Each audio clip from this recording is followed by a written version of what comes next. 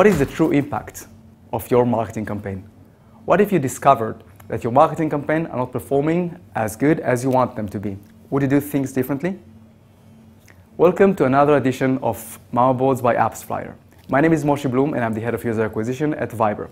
Viber is a leading messaging and calling application and we have hundreds of millions of users around the world. Today, I'm going to talk to you about incrementality and cannibalization user acquisition. Let's start. What is incrementality? Incrementality allows you to understand the connection between your marketing campaigns and the total growth of your product. And let me give you an example of non-incremental activity or cannibalization. When you're searching Facebook on google.com, you will find the first results to be an ad and the second results to be an organic. But comes to think about it, the intent of the user when searching for Facebook is most likely to go into Facebook website.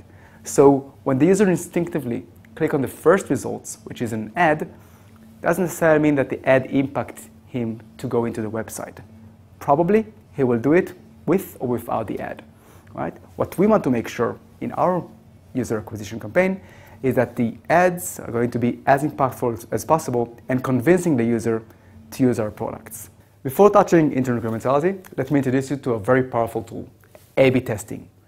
At its core, A/B testing is dividing your product into two versions, version A and version B, and dividing your audience into two audiences, audience 1 and audience 2. And by comparing the results between audience 1 and audience 2, you can understand which version was better, and this is how you're impacting growth. A/B testing is widely used among different teams and different companies, and it allows you to optimize and improving your product, your App Store assets, your landing pages, your CRM campaigns, your email marketing, and even us with paid marketing campaign. If you're running a campaign with more than one ad or with more than one targeting, you're actually optimizing towards better results and removing the underperforming ads. Now, to quantify it, let's use this formula. Result B minus result A divided by result B equal incrementality index. We're going to talk about incrementality index later on. But if you're using statistics, try to practice it right. For example, use constant factors. While the experiment has two versions, the other factors must be constant. You don't want them to mess up your result. In addition to that, make sure that the audience has the same standard deviation. Or, my tip to this, use as high a sample as possible so it will be normally distributed. And try to make the results statistically significant. Right? Use a calculator to calculate it, but you want to make sure that the higher results are actually better results. Incrementality is a relative concept, and therefore we should use A/B testing in order to measure incrementality. The unique challenge in user acquisition, however, is that you can't control your audience. You don't know the unique identifier of each user before seeing him, and therefore you can segment the users into two audiences. Luckily for us, we can segment our audiences not only by identifiers, but also by other parameters, such as geo, if two countries or two cities are behaving the same, time, if two time periods are behaving the same, users from two different types of cohorts, products, if you have two products, for example, Android application and iOS application, and they are behaving relatively the same, or demographics. You can segment it by age or by gender, whatever you want. Just make sure that every segmentation that you're doing should be mutually exclusive. Right? If you segment your audience according to, for example, NBA fans and football fans, they might overlap, and you don't want to make an A/B testing with an overlapping audiences. I brought with me several examples of incrementality, segmented by time.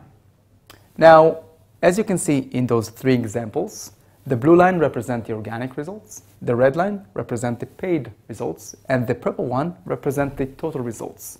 And although total results are rising in each one of those examples, it's profoundly different. Let's go to the first example. In this first example, after I opened my paid campaign, I had a positive impact on my organic result, which means that not only I have incrementality index higher than 1 or 100%, I also have a positive K factor, which is a topic for another discussion.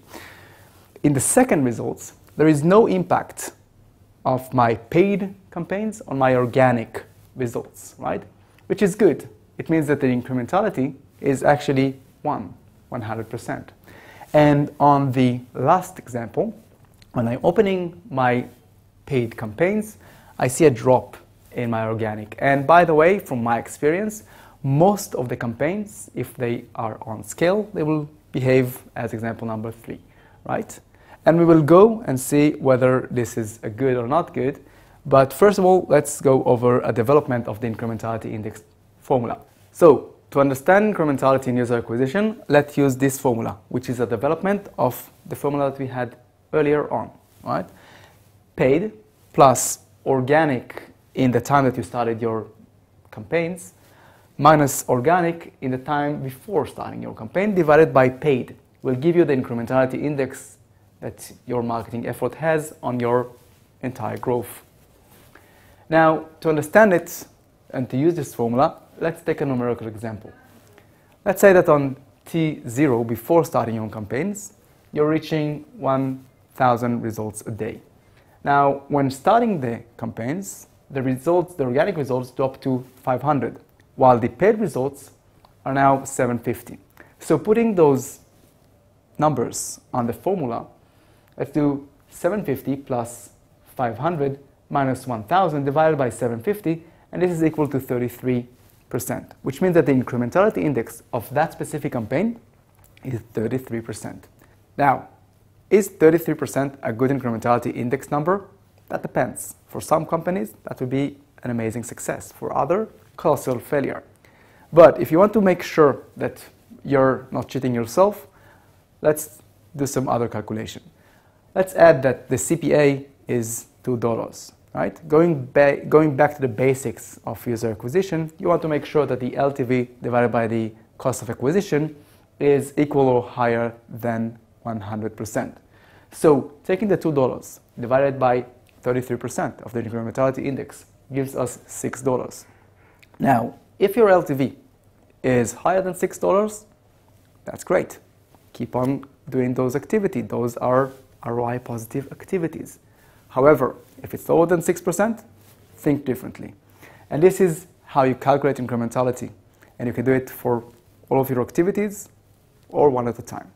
To end this session, I prepare several tips that we at Vibe are practicing in order to calculate incrementality in a better way. First one is established analytic approach. Most paid marketing teams are focusing on the paid result that they're getting. However, if you're actually interested in growth, you want to make sure and you want to align the team so all of them will focus both on the organic and the paid results. You don't want them to cannibalize your organic results by achieving a good paid results, right? Second one is clean your data.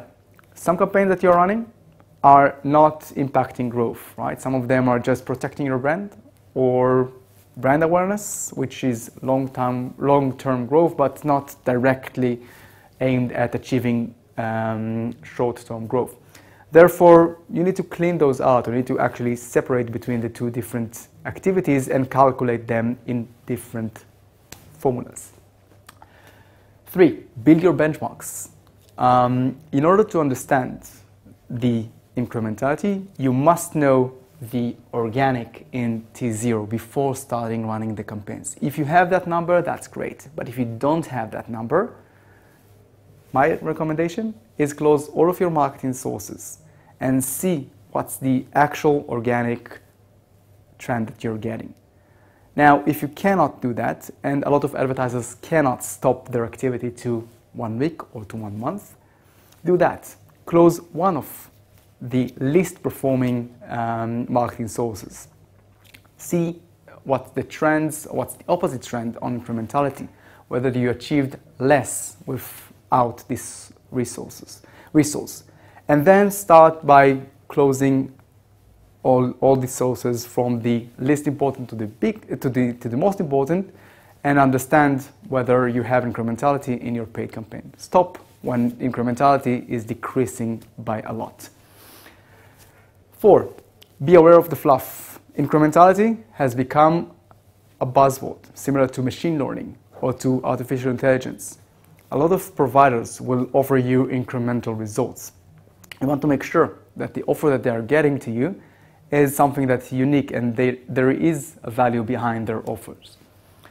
5, if you decided to work with a partner and calculate incrementality, make sure to control the raw data of the test. Don't satisfied with just the highlight numbers. Make sure that you can analyze the data for yourself, get the raw data from the marketing source, and that you can compare it to your data in order to understand for yourself the growth, because not a lot of partners will tell you that their campaigns achieved 0 incrementality. You want to make sure that you're calculating the right numbers. And 6, if you're running a mixture of sources, if you have a portfolio of sources, try thinking about building predictive models. Start using your historical data to understand the contribution of each marketing sources on your growth, and with time you will be able to identify the individual contribution of each source in a better way. Last word, some of the advertisers that I present them my theory are asking me, why do I need another KPI? Why should I use another metric in order to evaluate my activities? And then my answer, this is not another KPI. This is the most important KPI that you will find in your activity, because if you don't have incrementality, you have nothing. That's it for today. If you have any comments, use cases, or remarks, please leave it below. If you want to see other amazing Mama Boards episodes, please click on this link over here. Thank you all.